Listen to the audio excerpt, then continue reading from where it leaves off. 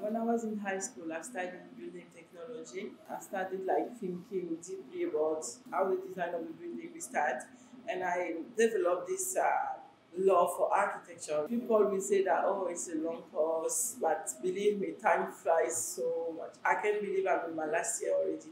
I really want to approach architecture in a way that the world will change in many aspects. For instance, during this COVID-19, I understood that the best place to design and give to people is their home. You really have to design their home or their working space in order for them to really feel comfortable or happy if they have to be locked for 1 year, 2 years. So put all your heart into it.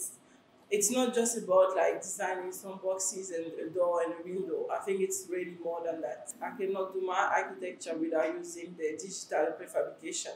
There are some design that when you design them, it's almost impossible for you to make some model by hand. So you definitely have to 3D print it, to use the laser cutting to do so. And again, the fact that we have support from our teachers, Barbara, for instance, that is supporting us to 3D print it and always available for that is a really, really great thing.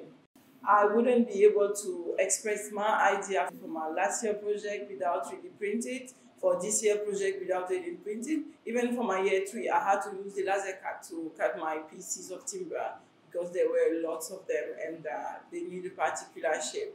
I have to design the water pavilion, in which I have to solve the problem of the structure and as well which will drag the water in.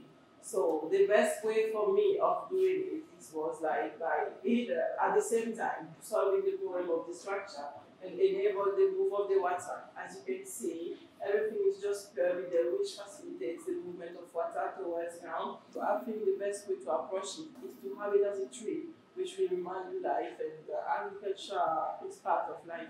I think that architecture will be able to break boundaries without digital fabrication to enable, first of all, the designers to design their ideas and to have some good to test themselves, to believe in it. And again, when it comes to the building site, to be able to even build it